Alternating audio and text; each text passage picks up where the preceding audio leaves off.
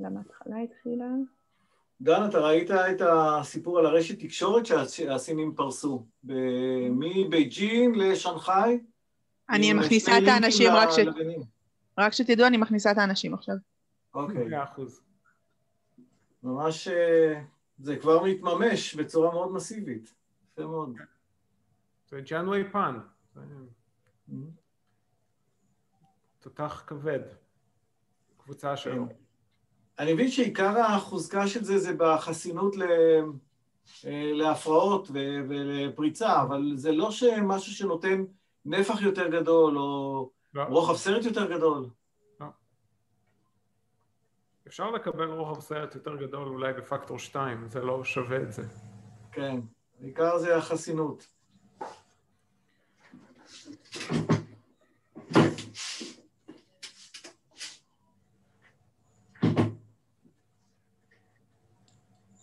Hello, good evening to everybody. We will start in about 1 minute, so stay tuned.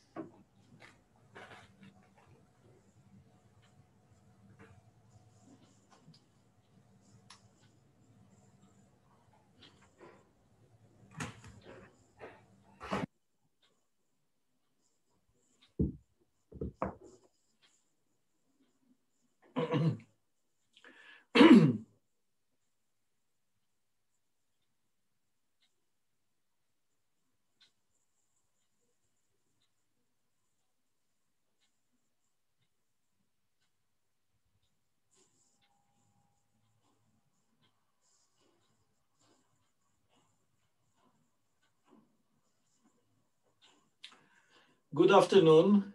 Shortly we will hear an interesting lecture by Professor Dan Oron on quantum-enhanced super-resolution microscopy. This webinar is a part of a webinar series organized by Photonics-Israel on various aspects of photonics. Photonics-Israel operates within Engineers Association as a cluster of photonics entities. Our mission is to deepen the knowledge in photonics and to encourage cooperation both within Israel and with photonics entities in the world. We are holding weekly webinars on various photonics topics. We invite you to sign up to follow the activities we hold, which are published in our monthly newsletter. Per your request, the newsletter will be delivered to your mail. My name is Shlomo Glaser. I'm the manager of Photonics Israel. With your permission, a few words in Hebrew. דיברנו על זה כבר, וזה כבר הרצאה שישית בנושא, בתחום של הטכנולוגיות הקוונטיות, שכידוע הן נמצאות במחשוב ובתקשורת, ניווט, הצפנה, לייזרים ועוד. ויש צורך הולך וגדל במהנדסים.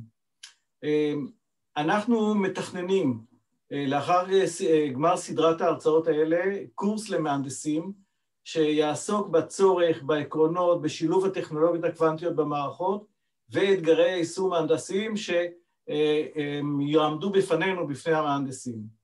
אנחנו מאוד נשמח אם אתם במשוב תביאו את העניין שלכם בקורס כזה, ועל גלי התמיכה הזאת אנחנו נפתח את הקורס בשילוב בעזרה של מיטב המומחים פה בארץ, ואנחנו נעביר אותו ברצון רב. אני רוצה לציין עוד כי יש ספר בעברית שהוא מומלץ, והוא נקרא פיזיקה קוונטית מבוא, כתב אותו דוקטור בועז תמיר, ואני יכול להגיד מניסיון אישי, מקריאה בו, שזה ספר מצוין. Professor Dan Oron earned his PhD in physics from Weizmann Institute of Science in 2005. In 2007, Professor Oron joined the Department of Physics of Complex Systems. His research group deals with the interaction between light and matter at nanometer scale, the growth of characterization of nanoparticles, mainly of semiconductors, and the development of super-resolution imaging methods. Professor Oron, the floor is yours. תודה רבה שלמה, and hello to everyone. So this is going to be a talk about the use of quantum principles in super resolution microscopy, which is an emerging topic in bioimaging. And I'll try to keep it as simple as I can, in the sense that no prior knowledge about too much about quantum mechanics is necessary. I'll try to explain the sort of underlying principles. Please feel free to post questions during the talk. I'll try to keep an eye and see whether there are open questions. I think the main message, if there is one, is that quantum sensing, and particularly here in the context of microscopy, is already a reality. And it's not just something for physics labs, for crazy scientists to play around with in their labs. There's actually stuff that can be done in real life with quantum principles. So without further ado, let's start. And I'll start by a rather long introduction to super resolution microscopy, so as to set the settings for the problem. So optical microscopy in general as a science has a long history. The microscope was invented 500 years ago, give or take.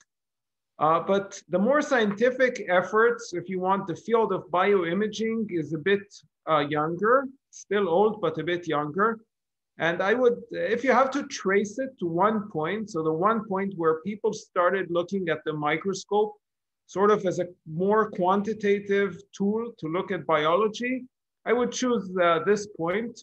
So the publication of this book, Micrographia, by Robert Hooke. Robert Hooke is very, very famous for other things, the Hooke law of springs and other things. But he was actually the first to realize the potential of the optical microscope in observing biological systems. And in this book, published in 1665, he has many, many drawings of things, hand-drawn drawings of things as they look under a microscope. This is an image from that book. This is another image from that book of tissue. And in fact, Robert Hooke coined the term cells for biological cells, because these cells look to him like the cells of Capuchin monks in a monastery. However, at that time, it was not clear whether the fact that the resolution of the optical microscope is limited, so that you can't see really small things, is due to a technical limitation or due to a fundamental limitation. And the understanding that there's a fundamental limitation dates a couple of 100 years later, which a period which can mark, if you want, the dawn of biological microscopy, quantitative biological microscopy, and the microscope as we know it. So in 1873, these three fine gentlemen happened to be in the same place in the same time. You probably don't recognize their images. On the left, you have Ernst Abbe, who is the person who developed basically the concept of diffraction limit. In the center, there's Carl Zeiss, then just an engineer designing optics, but the father of a huge empire, Zeiss, GmbH. And on the right is Otto Schott, a glassmaker and glass blower, and again, the father of a very big industry, Schott Arbeitsgruppe. And in 1873, these three people happened to be in Jena, Germany at the same time. And the period, if you remember, is shortly after James Maxwell developed Maxwell's equations, or finalized Maxwell's equations. And there was the realization that light is really an electromagnetic wave. So what Ernst Abbe did several years later is to apply the laws of propagation of electromagnetic waves to light under conditions of strong focusing by an objective lens. So it's that simple. And the paper goes by, and this is a copy of the English translation from 3 years later, by the very funny name, A Contribution to the Theory of the Microscope and the Nature of Microscopic Vision. It's a very difficult text to read. I mean, today, nobody would have published a paper like this. For example, the famous Abbe resolution formula doesn't appear there. There's actually no formulas in the paper. And if you read through the text, which is very long, at some point you get to this paragraph. And it says, no particles can be resolved, blah, blah, blah. There's a lot of talk because he was very, very German and precise about this. And then after a lot of talk, he gives the formula, dividing the wavelength by the sine of half the angle of the aperture. That's the famous diffraction limit. And half that when the illumination is oblique. So as oblique as the objective will admit. And this basically set the foundation for the realization that the optical microscope is not limited due to technicalities in resolution. It's limited fundamentally because of the wave nature of light.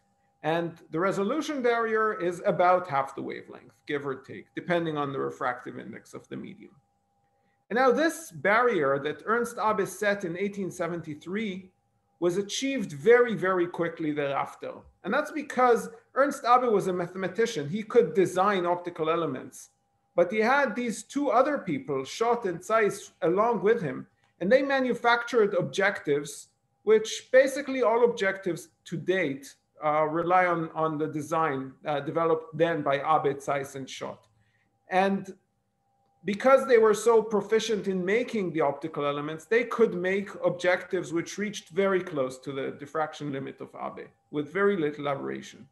And so you could say that the science of quantitative microscopy was born in 1873 and died very, very closely thereafter because the resolution barrier stated by Abbe was limited. And there was nothing more to do, right? So surprisingly, it took 120 years for people to start challenging the Abbe limit. But they're not challenging the Abbe derivation. The derivation is completely correct. It goes from Maxwell's equations to a mathematical derivation of the resolution. What it may be incorrect in this case is the assumptions underlying the Abbe model. So let's look a bit at the assumptions that Abbe used for developing resolution. But for 1 second, let's define resolution, right? So we have an imaging system. We have an object. We generate an image of that in the image plane. And if we have 2 points here or 2 close objects here, we want to be able to resolve them. That means to be able to say that there are 2 and just 2 and not 1, for example. There are 2 common criteria for this. One is the Rayleigh criterion. If you have 2-point sources here, 2-point objects, and they sort of, if they're separated enough, they're resolved. And if there's any dip still in between the intensity of emitted by the 2, this could be fluorescence or scattering, this is considered resolved. This is already considered unresolved. Of course, this is not a very good definition of what can and can't be resolved because there's signal to noise issues here. The criterion which I favor a bit better is the Abbe criterion. That's actually the one that Abbe used in his paper. And that's, can you resolve a grating? If you look at a grating from sufficiently far away, it looks, you don't see the black and white stripes. It looks like a gray haze, like these small dots here, which are probably below the screen resolution that you have. So this looks gray. Here you can resolve the stripes. So the finest grating where you can resolve the stripes, that is the limit of resolution. And now what are the assumptions put into Abbe's model? So Abbe assumed a lot of assumptions. These include linear optics, so no nonlinearity in the fields. Classical fields, of course, quantum mechanics was developed 30 years later, so he could not have known that quantum mechanics exists. A time-independent sample, so the sample doesn't change over time. There's homogeneous illumination. You don't illuminate portions of the sample. And there's no extra information that is given from somewhere else.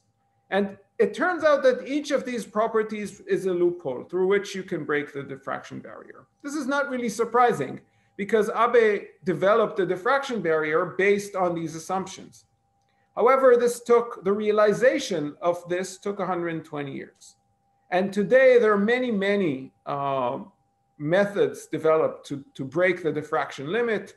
The 2 most famous ones, I'll show those in a second, are Stead and Palm Storm. Those got Stefan Hell Eric Betzig and W.E. Murner the Nobel Prize in Chemistry in 2014.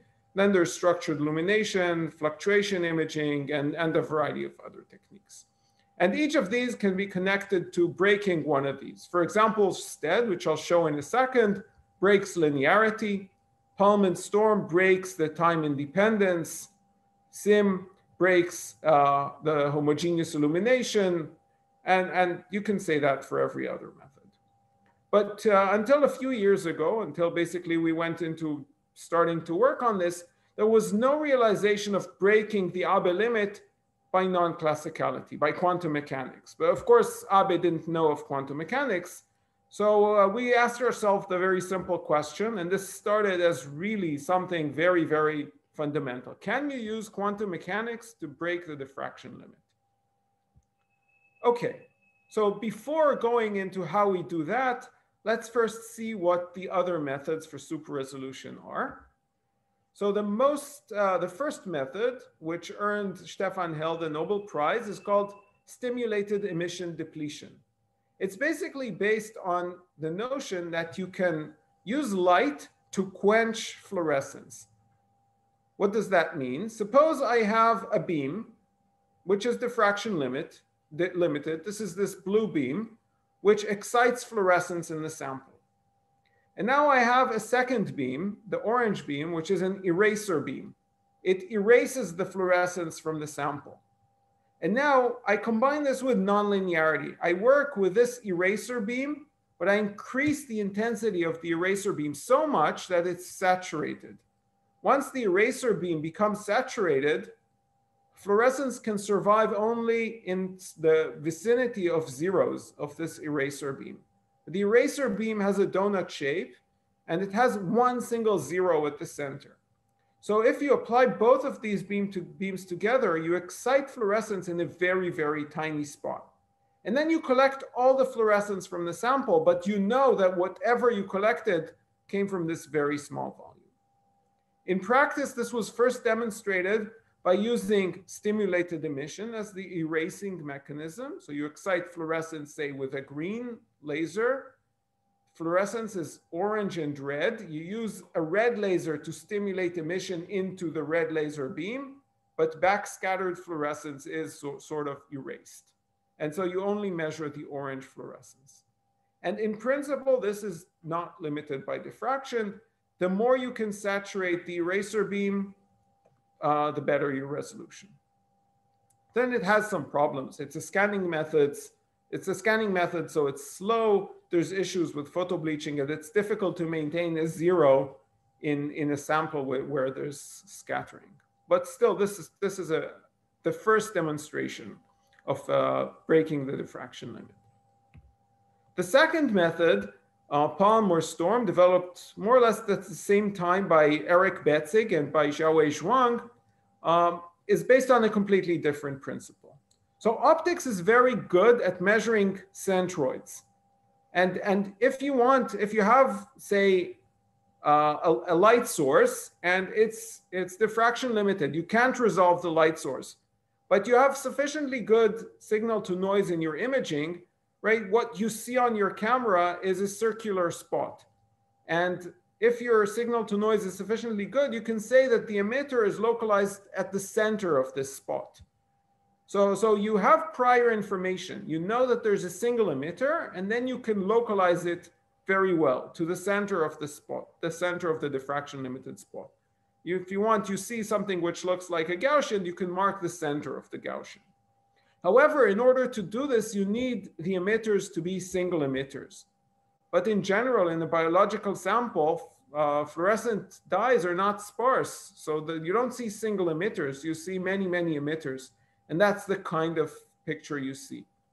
So Pullman-Storm use emitters that can be activated and deactivated by light. Usually, these are molecules where there's a carbon-carbon double bond, and you can induce a rotation. This is trans photoisomerization. And this photoisomerization changes the fluorescence quantum yield from something very low to something very high. So what is the idea? You start with your sample, you turn off all the fluorescence, then you turn on only a very, very small fraction of the particles, of the emitters. You measure their positions. You can do this very accurately because they are single emitters.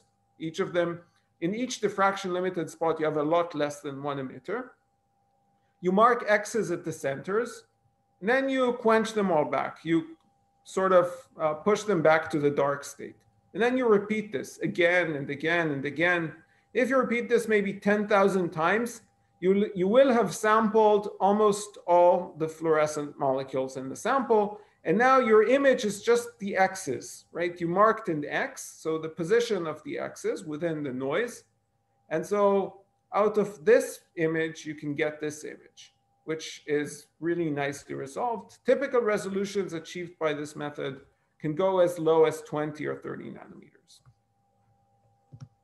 And now I'll show a third method because it's related. It's not that commonly used, but because it's related to what I'm going to show you later. And it's called stochastic super-resolution optical fluctuation imaging. Basically, it's the same idea as storm. You have emitters which turn on and off, but now they do this spontaneously. And if you look at the fluorescence image of single molecules, they always blink on and off. They switch spontaneously on and off. So this is something that happens naturally. You don't have to induce it. And now the intensity of a single emitter is not correlated. The fluctuations in intensity are not correlated between neighboring emitters. No matter how close they are, they sort of fluctuate independently. So if you look at the correlation signal, not at the intensity, but at the correlation signal between neighboring pixels in your camera, then there's spatial information encoded in that. And the higher order correlations encode higher spatial resolution information. So this was developed by Joel Genderlein and Shimon Weiss back 10 years ago. And I'll get back to this kind of method soon. Okay, so now let's talk for a few seconds about quantum mechanics. Where did quantum mechanical sensing already show benefit in the context of optical microscopy? So in general, quantum states of light have shown benefit in measuring phase or distance. And even the LIGO, you know, the stellar interferometer that a lot of us have heard about that can measure gravitational waves, that interferometer uses quantum mechanics in order to improve the assessment of, in this case, a distance measurement. So how does that happen? You take an interferometer, in this case, a Mach-Zehnder interferometer. You want to measure this phase, phi, right? There's two channels, channel A and channel B. And how do you do this usually? Well, you shine light in, and if the intensity the intensity here at the output depends on the cosine squared of this phase, right? The phase difference between these two. If you send more and more light in there, of course, a single photon can only go either this path or this path. And there's an intensity, of course, there's an intensity noise here at the detector.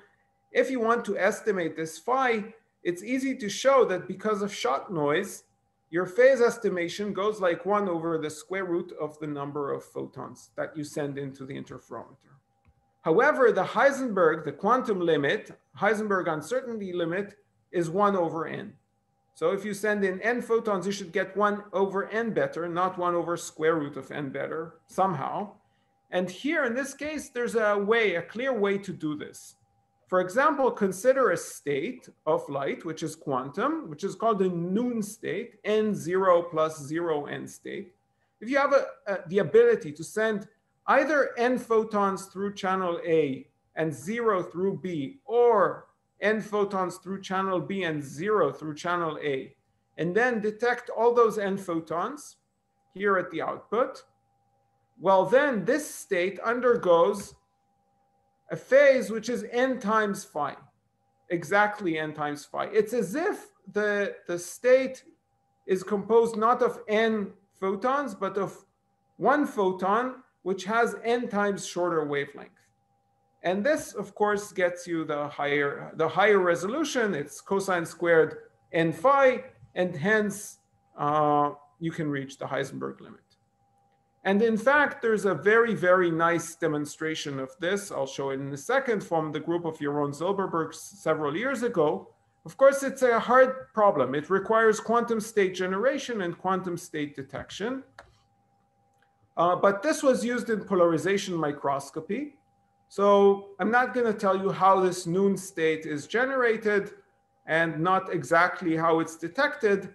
The whole point in what I'm going to show here is that if you now look at the noise in this relative phase measurement from 50 single photons, 25 photon pairs, or 17 photon triplets, all corresponding to 50 photons, give or take, you'll see that this phase estimation is noisier than this and is noisier than this. And of course, the real thing you can measure with high intensity. So all this triplet third order correlation signal is much closer to this. But of course, this is not practical because the generation is really tough and the detection is really tough. So by the time these 17 triplets have passed through your sample, about 1 million single photons pass through the sample. So it just doesn't really give you anything. What about other quantum resources? So now I'm getting to the main part of my talk, and this is the outline. I'm going to use a different resource, not correlated photons, entangled photon pairs, but rather the fact that you have anti-bunching or quantum effects on the photon statistics. So I'll explain what quantum emitters are and then what anti-bunching is and how it can serve as a poor man's quantum resource in imaging. And then I'll probably not have time for this second topic. I'll talk about quantum super-resolution microscopy via photon correlations. And then I'll talk about our more recent work on quantum-assisted confocal imaging, where I can show you biological images which are enhanced from quantum principles. Okay, so most fluorescent markers used in biology, actually most light sources, quantum light sources, are quantum emitters. What does a quantum emitter mean? A quantum emitter is an emitter that can only emit one photon at a time. This makes a lot of sense. Consider, say, a dye molecule. If it's in the excited state, it can emit a photon. But if it emitted a photon, that means it's in the ground state. If it's in the ground state, it takes it time to be re-excited. And from the ground state, it cannot emit a second photon, right? So a quantum emitter can only emit one photon at a time. How do you detect this? You send the stream of photons from the quantum emitter into this very, very simple setup called the Hanbury-Brown Twiss interferometer. You have a 50-50 beam splitter here and 2 single photon detectors. And if this is truly a quantum emitter and each detector clicks when it sees a photon, these 2 detectors will never click simultaneously. Why? Because a photon has to choose. It either goes here or here, and the emitter can't emit 2 photons at the same time. So either this sees a 1 and this sees a 0, or vice versa, or of course both can see zeros, but never 2 ones. If you plot the correlation between the time trace of ones and zeros seen by this photon, by this detector, and by this detector, it looks like this. There's basically no correlation. And then at 0 delay, you see a dip in the correlation, which goes all the way down to 0 and then goes back up, right? So this is called anti-bunching, and this is the resource we'll use, and it's abundant. Any fluorescent molecule, any quantum dot, any nitrogen vacancy center atom, give me an emitter, usually that emits anti-bunched light. You can think of this as a kind of correlation, right? What is anti-bunching? If you're sitting down at the pool and you're looking at kids going down that slide, you see that they go down into the pool one at a time. This is because there's some process here, in this case, this bouncer, which doesn't let 2 kids go simultaneously on the slide. And this intensity correlation, if you correlate the arrival times of kids to the pool you'll see a dip at 0 delay. If you see a kid down at the pool now, you know that there will be a few seconds when no other kid will enter the pool. There are other kinds of statistics like bunching. You know, this is a bouncer and he's letting people into the pub, and you don't go to the pub alone, you go with your friends. So if you're an observer standing inside and you see somebody coming in, it's more likely that they're not alone. Somebody else will follow them. This is called bunching. And this is the effect that was used by Hanbury, Brown, and Twiss in their stellar interferometer way back in the 50s. And measuring this is very, very easy. We usually do this in a pulsed manner. So you excite your quantum system with pulses, and then you measure correlations. And at 0 delay, you have a dip in correlations.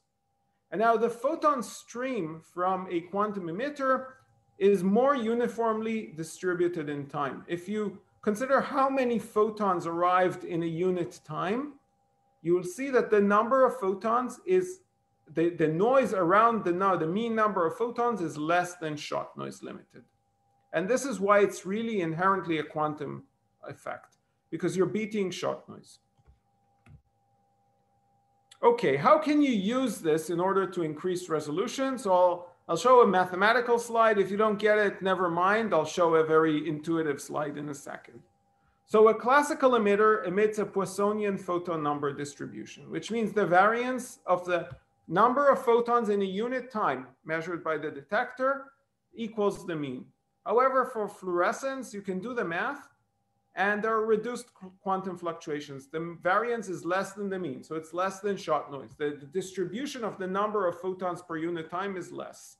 And this is exactly the signal we're going to look. We're going to measure the signal, which I define as the anti-bunching signal, which is the classically expected variance minus the measured variance. And it can be shown that this is proportional to the probability of detecting a photon squared. Hence, if the probability of detecting a photon depends on space, right? It's a point spread function. A Gaussian squared is narrower than a Gaussian, and you have a better resolution. But there's a more intuitive explanation to this. Maybe I'll skip this. The more intuitive explanation was given by Stefan Hell, the winner of the Nobel Prize in 1995, same year that he developed STED. And he said the following thought experiment. So it's a Gedanken experiment. Suppose we have an emitter which always emits photons in pairs, and we can detect pairs. Can we get a better resolution? And the answer is yes. How do you do this? It's basically a Hanbury-Brown-Twiss interferometer. You construct this 50-50 beam splitter and 2 cameras, and now you only look at cases where one photon hit one camera and the other photon hit the other camera. Now, this photon, because there's a diffraction limit, it gives an estimate of the position of the emitter within the diffraction limit. And this photon also gives an estimate of the position of this emitter. But these 2 estimates are independent. If you have 2 independent estimates of the same variable, you actually have a better assessment, in this case by a factor of square root of 2 of the position. So you really get a better resolution. Of course, there are no such emitters. There's no fluorescent molecule that always emits photons in pairs. However, there are many, many molecules which never emit photons in pairs. This is called anti-bunching. And both of these cases represent a deviation from a Poisson distribution. So if you use that deviation from a Poisson distribution, there's extra spatial information. But instead of looking at pairs, we can look at the missing pairs, the pairs that aren't there, which is exactly this anti-bunching signal. And I note that we can look also at 3rd order and 4th order anti-bunching, because there are not just never pairs, there's never trios of photons emitted simultaneously, et cetera, et cetera. Now the signal becomes weaker and weaker as you go to higher orders, but it might be still observable. Okay, so how do you run an experiment to measure this? The experiment is actually very simple. You need a single photon sensitive camera, right? And you need to be able to measure single photons from your sample. But these cameras are typically slow, right? The frame rate is maybe 1 kilohertz, so 1,000 frames per second. which means you have to excite your sample only 1,000 times a second. So you use a 1 kilohertz laser, and you have to make sure that the pulses are sufficiently short so that they're much, much shorter than the radiative decay lifetime of the emitters. So they can't re-excite. You can't emit and re-excite. So we use quantum dots. They have a lifetime of tens of nanoseconds and a 300 picosecond pulse, so we're okay. And that's basically it. Take this, grab a frame in the single photon sensitive camera for every pulse, do statistical analysis on this frame, and there you go, you have super resolution. What kind of statistical analysis do we do? We make sure that every diffraction limited spot is imaged onto 4 camera pixels, so a square, a 2x2 square, and then we measure correlations between pixels in this square. So these two, the diagonal pairs, and indeed you can see this anti-bunching. And you can also measure third order correlations between triplets of detectors within this diffraction limited volume. The anti-bunching then looks like this, right? But you see less correlations in the center pixel. So when all 3 photons arrive simultaneously. And to make a long story short, this is the end result. This is the integrated intensity. So this is the fluorescence signal. This is the anti-bunching signal. And this is the third order anti-bunching signal from a sample of semiconductor nanocrystals just dispersed on a piece of glass. So you see the resolution gets better from here to here to here. For example, look at these barely resolved dots here. They're much better resolved. Here you can actually see that there are 3. So that works. However, it's completely impractical. Why? Because here we have about several hundreds of thousands of detections. Here we have a few hundreds. Here we have about 10 detections. And to take this data, the camera had to be on for an hour because we operate just at 1 kilohertz. So we basically get very, very low signal. So we can't really do anything practical with this. We need a fast camera which can resolve single photons. And until recently, there hasn't been a technology that can do this, to be both fast and single photon sensitive. So these are electron multiplying CCDs. They are single photon sensitive, but they're very slow. And when we started looking at this, I'll skip something here. When we started looking at this, there was no available technology that could do this, so we had to develop something ourselves. And this is our version, our take on a single photon sensitive camera. Take a fiber bundle, so it's a bundle of many, many multimode fibers, and couple each of these into an avalanche photodiode, which is a single photon sensitive detector. So each of these is a pixel, and now each of them is connected to a single photon detector, which is, it's just an expensive device, a few thousands of dollars. And take all this data and use a correlator, so an electronic readout mechanism, to basically give you all the photon arrival times. So you have all the photon arrival times, and whenever a photon hits this, you get both the position through which of the detectors got it, and also the time of arrival, because these are relatively fast detectors. So maybe 50 megahertz response. Problem is each detector is a few thousands of dollars, so you can't really have many pixels. So we have an effective camera with 15 pixels, 16 channel correlator, and 15 pixels and 1 trigger, basically. And that can cover whatever you want, 1 diffraction limited spot or a few diffraction limited spots. The time resolution is nanosecond. The single photon sensitivity is ensured. And you can measure simultaneously photon correlations across this image, but it's a very small image. So now what can you do with this? And in order to take advantage of this, what you need to do is to take an imaging modality which inherently uses a small detector or doesn't need much of a size of the detector. And the candidate is something called image scanning confocal microscopy. What is confocal microscopy? In a confocal microscope, You shine, it's a laser scanning microscope. It's a classical instrument invented in 1957 by Marvin Minsky. You illuminate one point in your sample, measure the fluorescence from that point.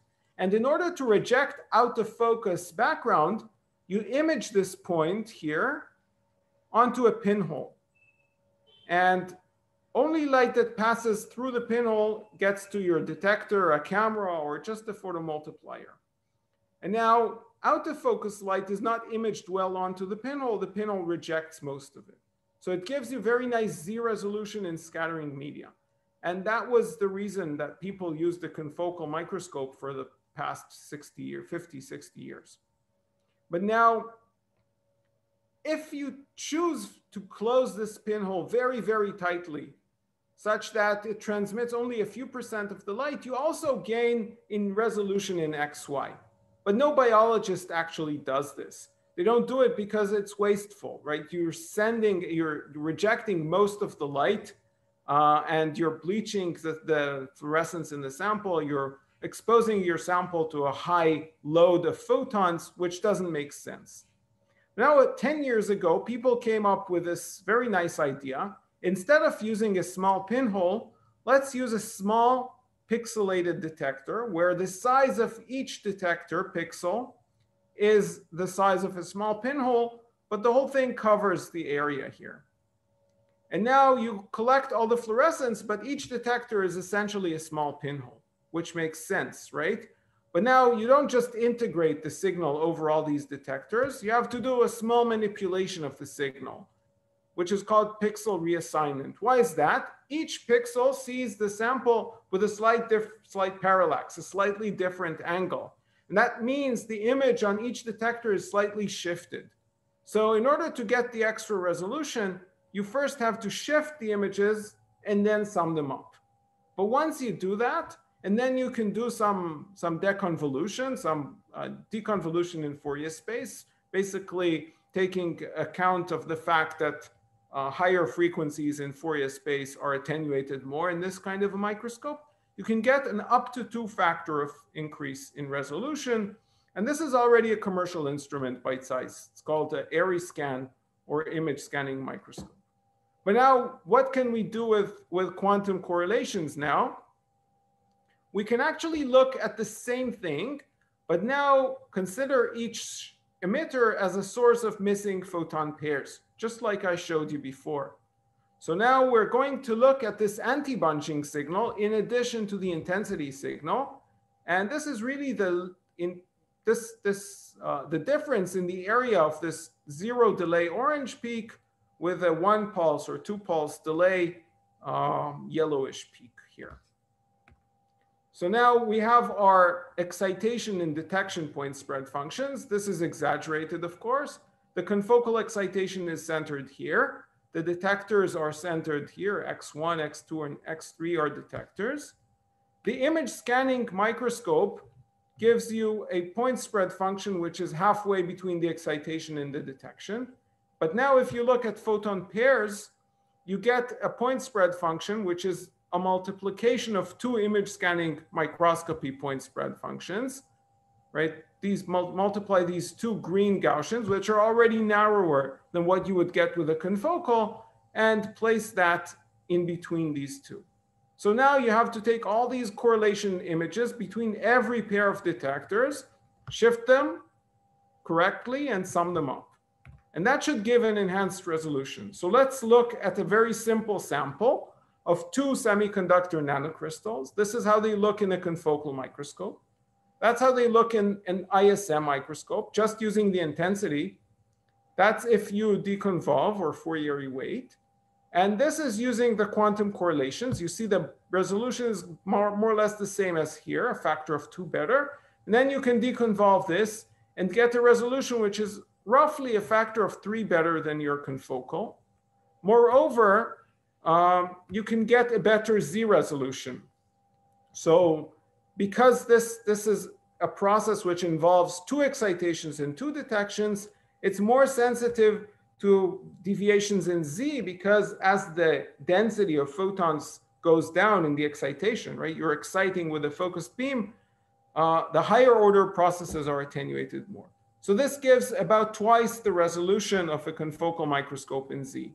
And this is an example of a bioimage. So these are microtubules labeled with quantum dots, as seen in a confocal microscope, in an ISM microscope, and in a quantum ISM microscope. So this is just a quantum version of ISM. You can see the enhancement in resolution. You can also see the loss in signal, right? The signal intensity is lower because correlations take more time to accumulate. In the maybe 3-4 minutes I have left, let me just show you a few things which we are working on now. The first is to use something which is much better than this very, very funny fiber bundle based detectors that we've been using. So in the past few years, we've been collaborating with a group that makes monolithic arrays, CMOS compatible arrays of single photon avalanche photodiodes. This is a 23 detector array manufactured by our Swiss collaborators, actually made in Israel, I think, in Tower Semiconductor, but designed by our Swiss collaborators. There's issues in using this for quantum measurement because there's crosstalk between these pixels. Because it's a monolithic device, the distances between the avalanche photodiodes are very small. However, we have shown that you can use this for quantum image scanning microscopy. So doing what I described now is possible with this. And now instead of this 100K detector with fiber bundles, we have a less than $10,000 chip with an FPGA that does basically the same thing. The other thing we're doing is to do algorithmic augmentation of the signal. And the issue is, as I showed, it takes time to accumulate enough correlation signal to get the resolution. And the question is, do we actually have to accumulate sufficient time to have a very good SNR on the correlation signal? And the answer is no. We can take a correlation signal, which is noisy, but remember that we have an intensity signal, which is very not noisy because we have a lot of photons there, but low resolution. And now we can algorithmically merge the high resolution noisy image with a low resolution, but very low noise image. And this is something we demonstrate here. So this is an ISM image of a variety of a sample with many quantum dots on a surface. This is the noisy quantum image. You can't extract much of this. And this is an SEM image, an electron microscope, where each of these white dots is a quantum dot. And now you can reconstruct this image alone and get a rather crappy image. You can reconstruct this image alone and get an image with spurious, erroneous localizations because it's very noisy. But you can use the information from both and get something which is very, very close to reality. And finally, I want to say that these fluctuations don't have to be quantum. Quantum fluctuations have advantages. Classical fluctuations have other advantages. You can use either of them or both of them together to get enhanced resolution, which is another thing we've demonstrated. So things we're working on now are imaging with organic dyes in biological systems. This makes things a bit harder because you have to be able to match with the biology, and also better reconstruction algorithms because we still haven't used everything that, all the armor, all the ammunition that we have. But just to show you, this is an image and this is the reconstruction. And we know that this image is of pairs of fluorescent molecules. So you really see here, in this case, 60 to 80 nanometer resolution in a standard confocal microscope working at red wavelengths, so 650 nanometers. So the resolution here is give or take λ/8, which is, yeah, it's not bad. So with that, this is my summary. Before summarizing, I just want to acknowledge all the people who did the work here. Some excellent students, especially Osip Schwartz and Ron Tene, and more recently, Uri Rossman and Gur Lubin, collaborations with Radek Lapkevich in Warsaw on the technique, and with Michel, Claudio, and Eduardo from EPFL on the spat arrays, with Yonina Eldar on algorithms, with Efrat Shema on biological samples, and with Yaron Silberberg, who unfortunately passed away a couple years ago and is dearly missed. So this is my summary, and I'd be happy to take questions. Right, thank you very much, Professor Ron. It's now it's time for your question, please.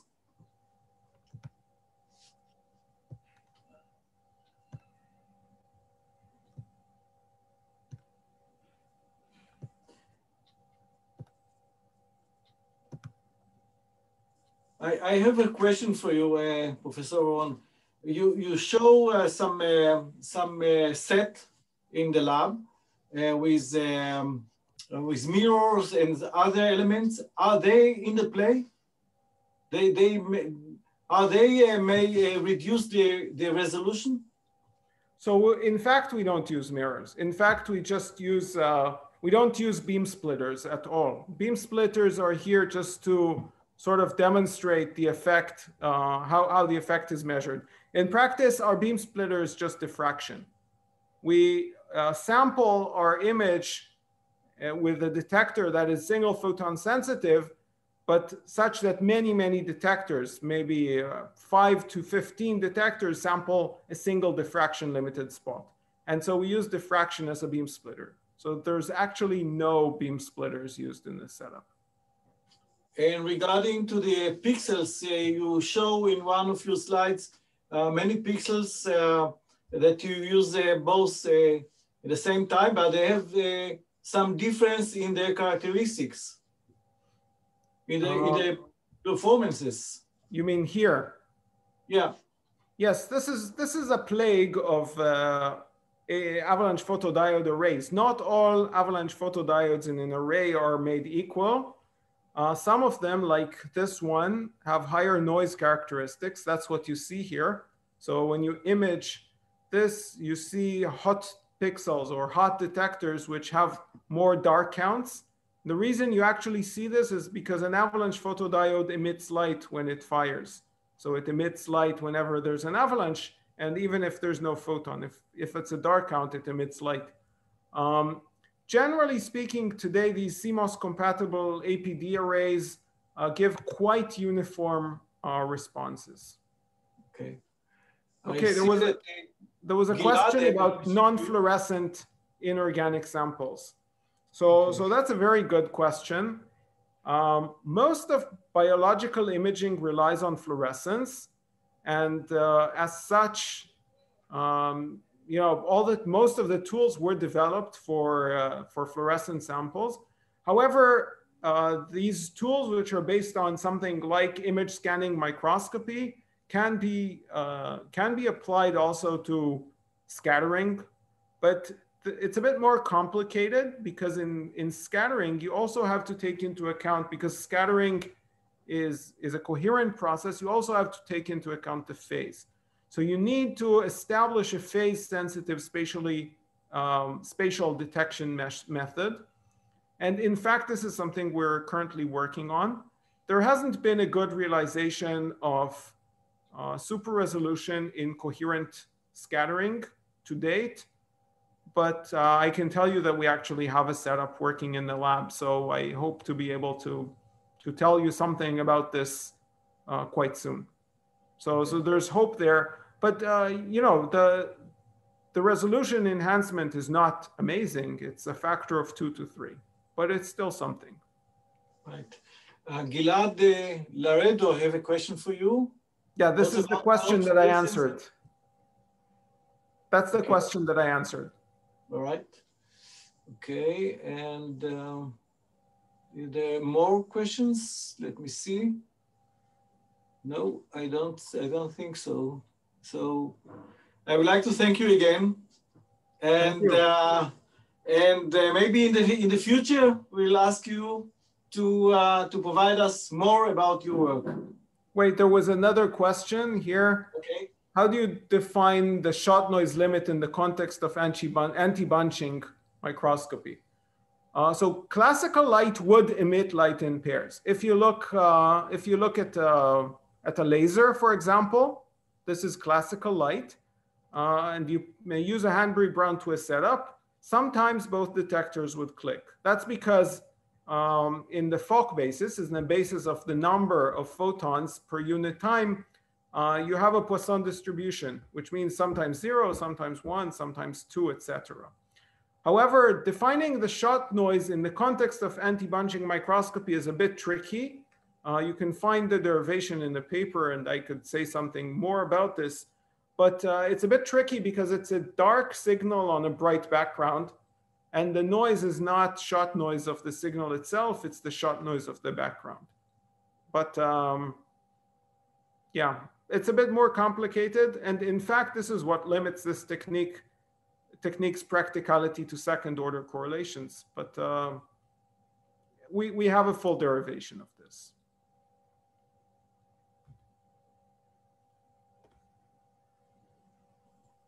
Okay, let's see if we have more. You have hello from Germany that I see. Okay. Well, I don't see any more. So thank you again. Thank you, Shlomo, and thanks for all of you for sticking up and listening. Okay. Goodbye. Goodbye.